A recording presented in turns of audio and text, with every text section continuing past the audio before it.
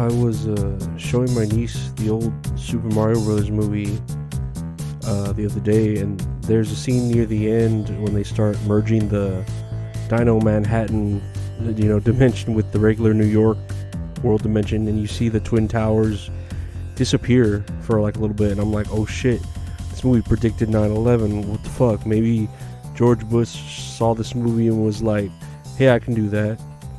Speaking of Bush, you remember when Hurricane Katrina happened and Mike Myers and Kanye West were there asking the world for donations, and Kanye was just like, George Bush doesn't care about black people. Oh boy, was that awkward. It was so classic, and also untrue. George Bush doesn't care about anyone, all he cares about is getting revenge on whoever tried to kill his daddy, and also get revenge on pretzels, because pretzels will fucking kill you. My loneliness is killing me, and I must confess, I still believe, when I'm not with you, I lose my mind. Give me a sign, hit me baby one more time.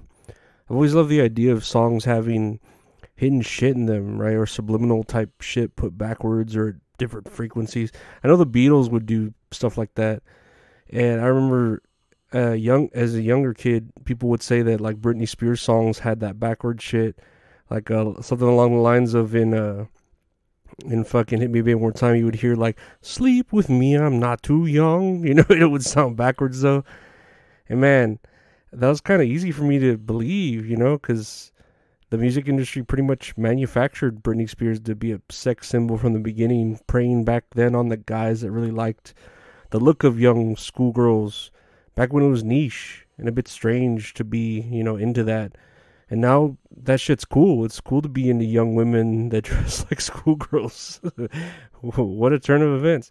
Speaking of Britney, though, I love her fucking music, man. I'm all about pop music. So, yeah, when I saw all these people, like, kind of recently saying that she was a hostage by her father and her lawyer with her conservatorship, and yeah, I was like caught up in that Free Britney movement. I was like, yeah, come on, let her be. She's an adult, cool. And yeah, the whole idea that Britney Spears at this point, like, isn't a person but a brand, like the brand that lets her father, who's in control, pay for the lawyers and all the sponsorships and licensing and the shows and Las Vegas residencies, and they pay those employees. So it's just this big industry, And the people were like, no, free Britney, it's her life, she should have control. And the court, took its time. It was like, okay, now she's free, go ahead and do whatever you want, Britney. And I don't know if you've been keeping up with Britney lately, but she posts some weird ass shit. Like on Twitter, it'll be her just like, I don't know, talking shit about the news or how she's portrayed, or about her dad or her younger sister. Which, yeah, I would talk shit about her younger sister, Jamie Lynn Spears, too. She's a fucking hoe. She'd post like weird dance videos where she's like almost naked and shit, which I'm for, because I'm a horny piece of shit.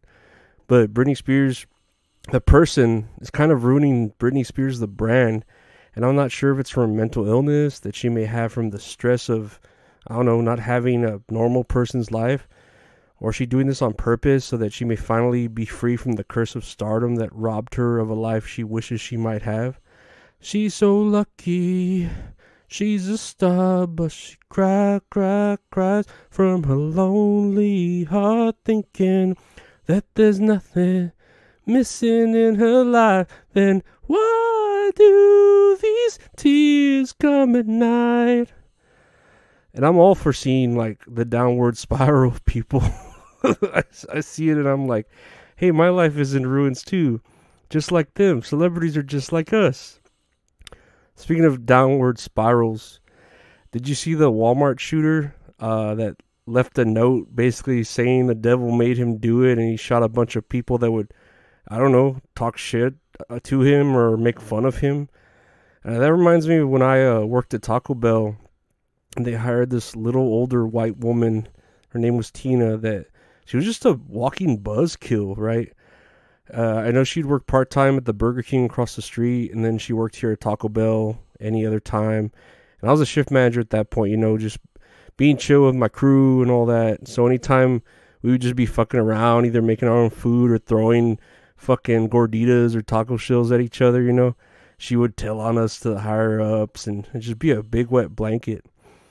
So this one day we had our break, one day our break table, it's in the back, right? And Tina had left her cup of sweet tea back there, right? And I guess she went on break. We're all working, you know, in the front, and you just hear her start gasping from the back like she was choking and shit. And she comes to the sink in the front and she starts spitting into the sink, putting water in her mouth from there. And she's yelling, "Someone put something in my drink." I don't know why it says she has southern accent. She's just a little fucking weirdo. Well, she opens up her cup and looks in there, and there's some like a tajin in it, you know, that like spicy spice that us Mexicans put on fruit or in corn cups to like give it a kick, you know. And she's just tripping out, trying to blame everyone there, and everyone was telling her, "Yeah, we have no idea who did it." And me personally, I legitimately had no idea who did it. So I like took my crew, you know, these young kids into the office and asked each one, you know, because I didn't care, but I had to look like I care, you know. And each one of them was like, "No, I have no idea what happened for real." Anyways, I learned years later, this one dude I asked, and he said that straight to my face. He was the one who actually did it. And I mean, I didn't care back then, you know, and even now it's pretty funny to think about. Because, yeah, that little white woman was like a stuck-up little weirdo, you know. Anyways, I bring that up because I'm very surprised no one has come into my place of employment and targeted me. Pretty sure I'm on a bunch of like hit lists somewhere out there. Like, I know my mom, I'm probably at the top of my mom's hit list. And I don't mean any specific type of person other than my mom, but as far as like people that I piss off people of all ages and races and genders, you know. I always tried to be very inclusive in the people I piss off, you know. I want equal opportunity for all.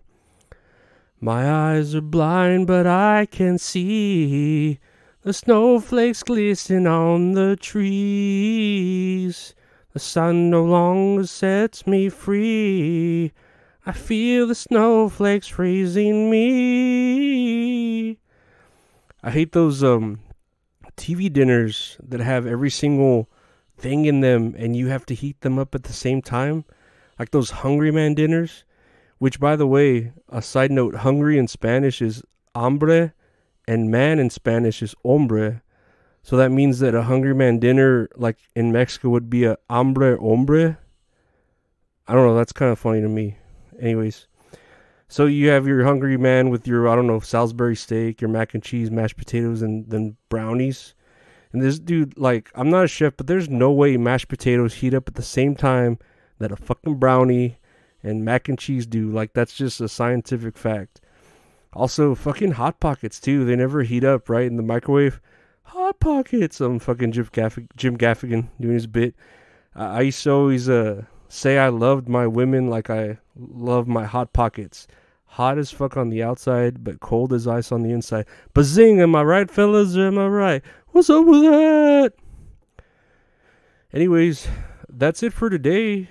Yeah, I would recommend go jamming out to some Britney Spears. Even Christina Aguilera too, man. She was pretty good back then, but gosh, she was skinny as a fucking stick, right? Like now, when she got on the Voice and stuff, and she had a kid, man, she got fucking thick. Where it was like it looked good on her, you know, like Jesus, it looked fucking good. I don't know, Christina. Oh my God, I would do things to her. But with her consent, I'd say. I would need her consent first. And, yeah, anyways, also be nicer to your coworkers, you know, like, they're people too. We're all going through our own challenges, and you don't know what other people are going through. Unless they deserve to be treated like shit, you know? Like, some people, some people just deserve to fucking be knocked down. Don't ever think like you shouldn't knock a person down, because yeah, some do deserve it to be treated like shit. But if they do deserve it at least make sure that you can defend yourself against them in the event of emergency. Okay, there's the fucking tip there. And also remember to leave your hot pockets in the microwave just for a bit longer, so they can kind of heat up in the center better, so they're not so cold. And then also, when you do take it out, let it, like, I know you want to bite into that thing immediately, but just give it a little bit of time, because you don't want to burn your tongue.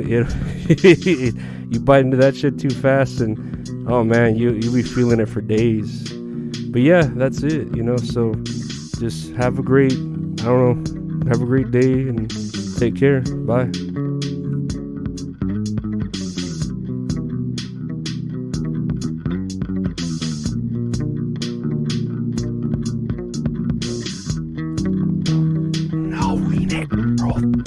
Looking everywhere, in it, feel, I know that.